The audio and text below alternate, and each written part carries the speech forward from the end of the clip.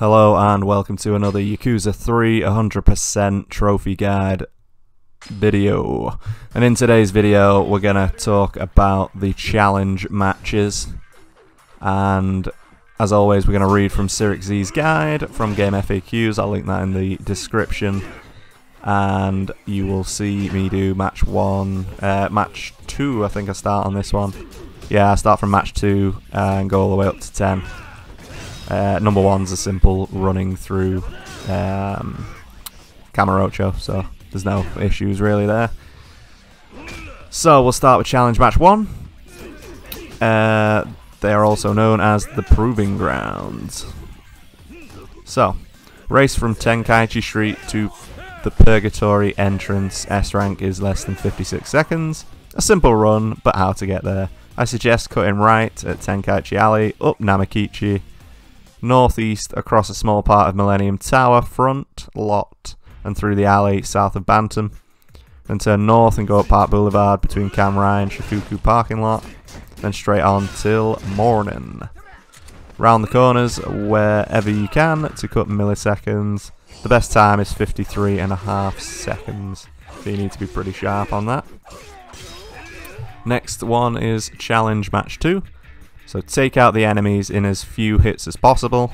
S rank is less than 15 hits.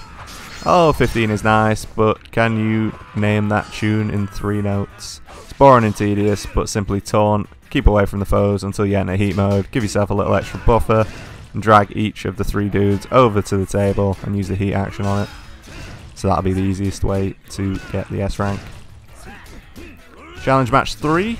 Follow the director's instructions. S rank is simply clearing all requests in 5 minutes. So here are the requests in order. Kamaki firearm flip. So build up your heat and press triangle near the gunman. Sly Wolf. Build up your heat. Press left on the D-pad to pull out your knife. And then run towards the enemies and press triangle. Kamaki Dragon King Essence. Build up to red heat. Use a Kamaki parry to stun the dude, and then wait like a little second, step to sort of the side and press triangle, because there's a little delay on that triangle bit there. Essence of Smoking, build up heat and press down on the D-pad, then triangle as someone approaches. So you throw your cigarette at him basically. Essence of Dagger Wall, build up your heat, pull out your knife again, press triangle while you and an enemy are near the wall. And Essence of Head Bashing, the final one, build up red heat, grab one of the white suited guys, not the big guy, press triangle near another enemy. And he will crack those heads off each other nice and fiercely. Next one is challenge match 4. Follow the kid's orders. S rank is with 1 minute remaining. Here are the requests in order. Kamaki Tiger Drop. So hold R1 and press triangle just as an attack is about to land. Best move in Yakuza, generally. I suggest focusing on the masked wrestler for this, feels easier. Double finishing blow. Press triangle twice at the end of a combo. Drop kick, run and press triangle. Kamaki cat-like reflexes, get knocked down and hammer X to get to your feet again. You'll have to wait for the blow for this to happen. Kamaki dodge shot, quick step and then press triangle. Knockdown reversal, get knocked down and hammer triangle to strike back. True Lotus Flare Fist, hold triangle until your stance changes, then release. Challenge match number 5. Defeat all enemies with a single attack. S rank is 1 minute 30 remaining. You get 1 strike on 6 enemies. Press right on the D-pad to pull out a staff. Circle move is a wide circle around you, but the problem is it's not wide enough to get everyone. You'll have to walk into the smaller guys, push them in towards the cluster of big guys. It's not easy to do, as you largely slide right off them. You also have to avoid being tagged. It may be easier to hold R1 to lock onto each guy you're shoving. So you bring them all together and then you do the old whip around move with the stick. Pretty cool one. Challenge match 6. Break all the weapons before time runs out. There are a bunch of things to pick up in the office. Simply use the square attack to swing all of them and hit the enemies. Don't use heat actions with the items because you'll risk killing the guys before you can get the rest of the stuff broken. Challenge match 7. Defeat all enemies within the time limit and without breaking equipment. So the S rank for this is 2 minutes remaining. You'll have 3 weapons in your arsenal and you must always have a weapon out. You'll start with a stun gun, so use that to soften them up. Switch to the hammer and make sure you get everyone in your hits. If you get heat, use a heat action to cause a major loss of health. If left with the tonfa, simply wait for wild swings, slip behind and hit them with repeated square attacks. Challenge match number 8. Defeat only enemies wearing red, and the S rank is with 3 minutes remaining. There are 5 enemies wearing red and they have higher health bars. Focus your attacks entirely on the guys in red. Fortunately, the enemies aren't difficult. Careful with heat actions because you don't want an errant essence of terror to take out a guy in black. This isn't too difficult. Consider throwing enemies in red away from the crowd so you can separate them. Challenge match number 9. Catch Ultimate Mac. S rank is within 1 minute. Yup, one last chase battle with Mac and it is brutal. On the first street, instead of following him straight, go on the sidewalk to the right, cut some distance. It'll give you a leg up on him. If you can't tag him once by the time you pass the orange taxi, I suggest restarting. Once you get him once though, it tends to be him again. So be familiar with the course and do your best to avoid pedestrians who can really wreck your run randomly. Challenge match number 10, the final one. Defeat all enemies within 5 seconds of taunting. So you have to keep taunting and attacking at the same time. It's crazy. S rank is less than 300 damage taken. As the challenge suggests, you taunt and then you must taunt again within 5 seconds to keep the challenge going. You have all the time you need to win. Just avoid getting struck too much. Do not use heat actions as the clock does not stop. Don't pick up any weapons either, as it just wastes time. Focus on the heavy guy first, as he tends to be the most disruptive. Also, instead of taunting, consider holding down R2 after a combo for a split second. Golden Dragon. You get out of it easier than a normal taunt, and don't have to face the enemy to use it. And those are all the challenge matches done, so thank you very much for watching. Peace out, I'll see you next time.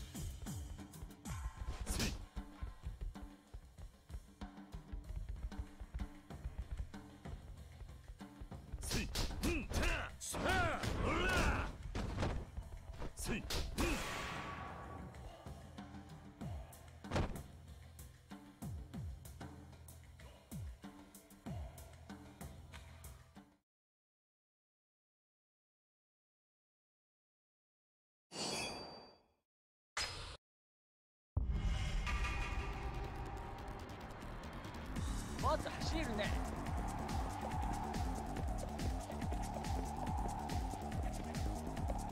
帰っていくね。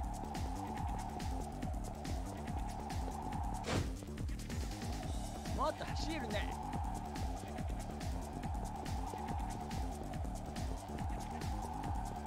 帰っていくね。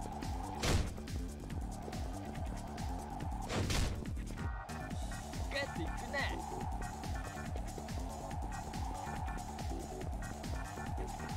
もっと走るね。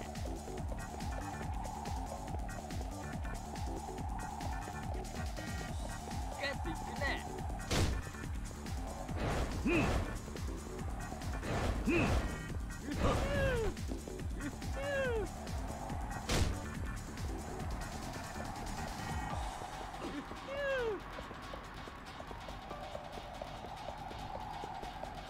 もっと走るね。